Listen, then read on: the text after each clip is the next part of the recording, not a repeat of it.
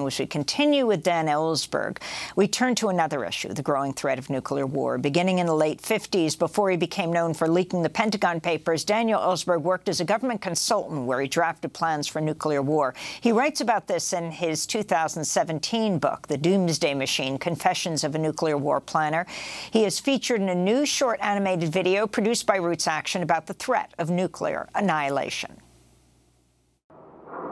Since the end of the Cold War, people have been focused on the possibility of a terrorist nuclear attack or an accident or some rogue nation using nuclear weapons. They are not focused and worried about the possibility of an all-out nuclear war between the U.S. and Russia. With the end of the Cold War, people really haven't thought about that very much. Those who do follow it, they know it would be catastrophic. That the chance of an all-out war, the use of most of our missiles, strategic bombers on both sides is possible. It is not zero possibility, and it's not near zero possibility. We have 400 missiles on 10-minute alert. From getting an authenticated command to the time that the missiles are actually launched from their silos is a matter of minutes. Those missiles, of course, cannot be recalled. In about 30 minutes, they would land at their targets, largely in Russia and China. Since the mid-60s, the Russians, the Soviets, acquired sub-launched missiles, which our ICBMs could not target, and which assured that whether we went first or second, the Soviets had the ability to demolish our society, just as we had the ability to demolish theirs. From that time on, the vulnerability of the ICBMs made them extremely dangerous for us to possess, and we should have eliminated them half a century ago. What makes any conflict enormously more dangerous than it has to be even now, after half a century of ideology and deception and irresponsible behavior, is the ICBMs, which increase the danger that any armed conflict between major nuclear states can escalate to all-out war.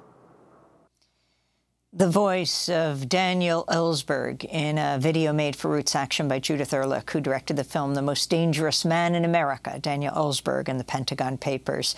Dan Ellsberg is still with us. Dan, as tension rises between the United States and Russia over Ukraine, can you talk about not only the growing threat of nuclear war, but how we can work against that?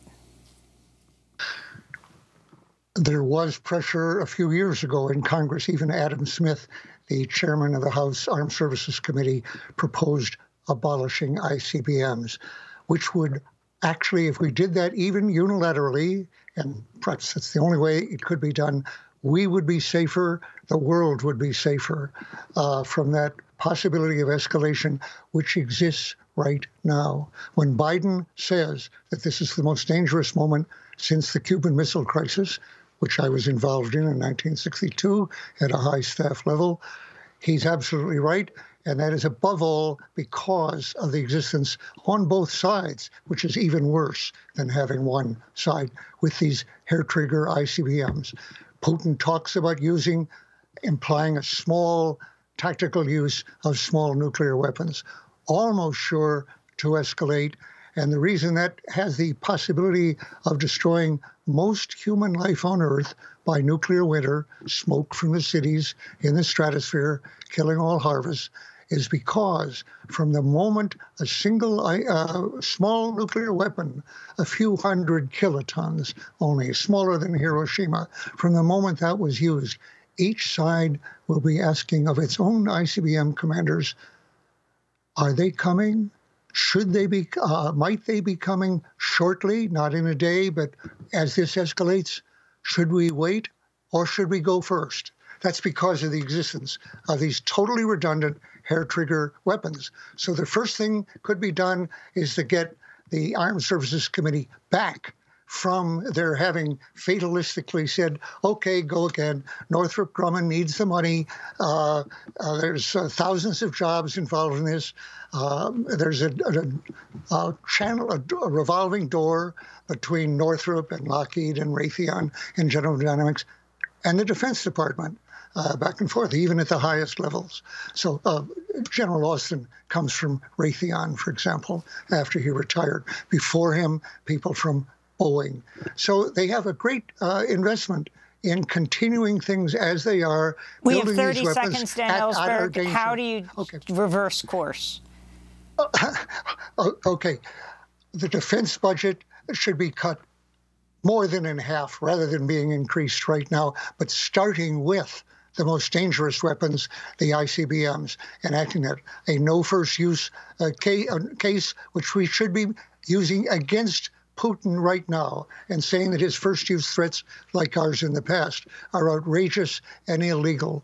Let me say, in connection with my past talk here, Amy, I said I would plead not guilty if I were charged with possessing these classified documents from Chelsea Manning for the last 12 years. If I were charged with having participated in my nuclear war planning phase for years, in the construction of the doomsday machine here and the provocation of a doomsday machine later in the Soviet Union, I would not plead not guilty. I would plead guilty to having participated in a crime against humanity. And the same is true if I were to be tried, fat chance, but if I were to be tried, along with my colleagues, I presume, of a crime against humanity and aggressive war in Vietnam. Again, I could not plead not guilty to that. That's the difference. One of those, these last ones, threaten all life on Earth.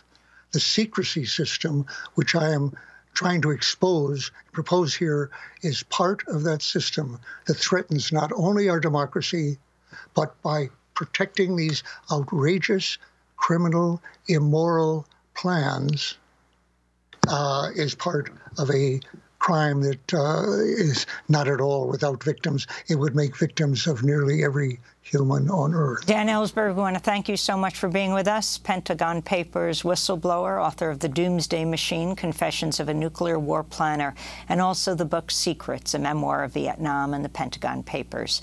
Coming up, after 41 years in prison, most of it on death row, Mumia Abu-Jamal faces what could be his last chance this Friday for a new trial. We'll speak with a state judge in Arkansas who's calling on the Philadelphia judge to hear new evidence that could exonerate Abu-Jamal to lead to his release. Stay with us.